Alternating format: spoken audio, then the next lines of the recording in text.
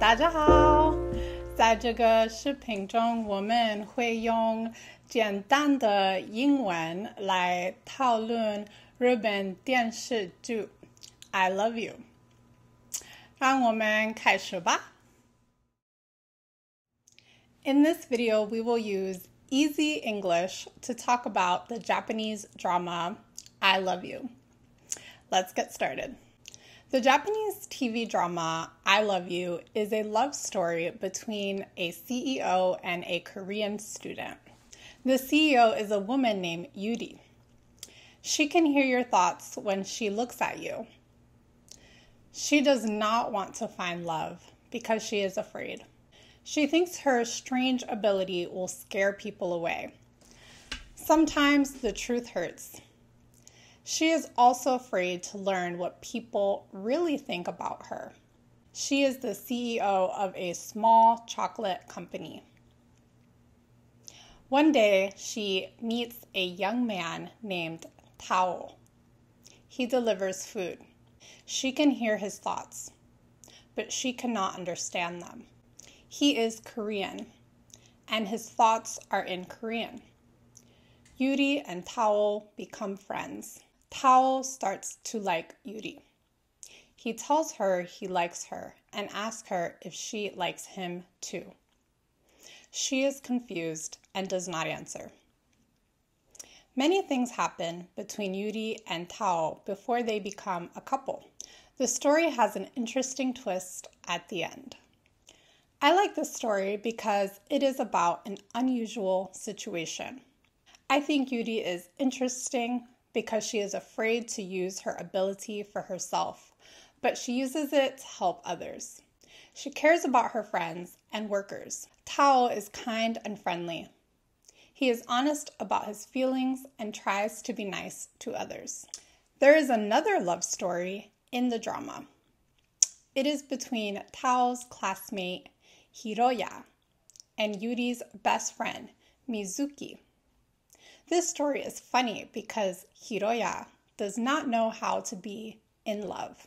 He is a good student, but has no experience in love. Mizuki is different. She has much experience in love and tries to tell Hiroya her feelings many times, but he does not understand. Finally, she tells him in a way he understands. The mix-up between them made me laugh, but sometimes it was frustrating. I am happy they understood each other in the end. I do not understand Japanese or Korean, and sometimes I was not sure if Tao was speaking Japanese or Korean. All the other characters spoke Japanese. I think you will like this show if you like love stories. You can watch it now on Netflix or Viki.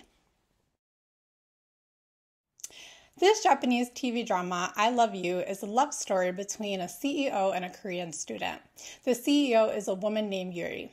She can hear your thoughts when she looks at you. She does not want to find love because she is afraid.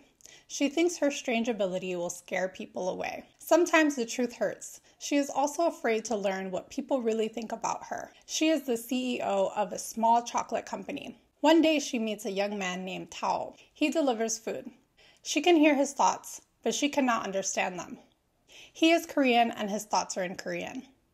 Yuri and Tao become friends. Tao starts to like Yuri.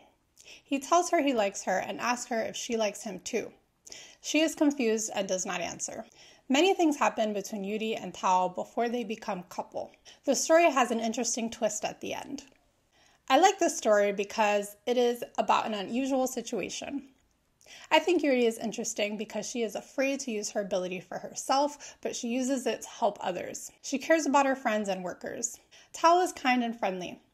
He is honest about his feelings and tries to be nice to others. There is another love story in the drama. It is between Tao's classmate Hiroya and Yuri's best friend Mizuki.